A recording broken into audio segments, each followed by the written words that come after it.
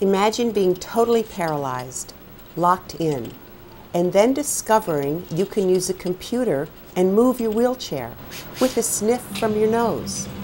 It's happening today in the lab of Professor Noam Sobel, the lead scientist on the team that developed the Sniff Controller. By far the most moving and significant applications of our approach is in what's referred to as the locked-in state. People are completely paralyzed. That is, they cannot, of course, move, walk, activate any device, or talk. They cannot do anything, but they're completely cognitively intact. Many of the people in this stage, not all of them, but many, can use our device.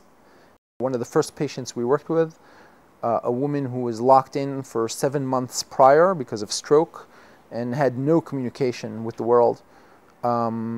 And within a few weeks of practicing using our device, she wrote a very emotional, personal letter to her family. And this was a very gratifying moment, without question. It's life-changing. In developing the Sniff Controller, Professor Sobel and his team will help people communicate with their loved ones and lead productive lives. Every day, Israel helps the world with the gift of their inventions. It's the Untold News about Israel.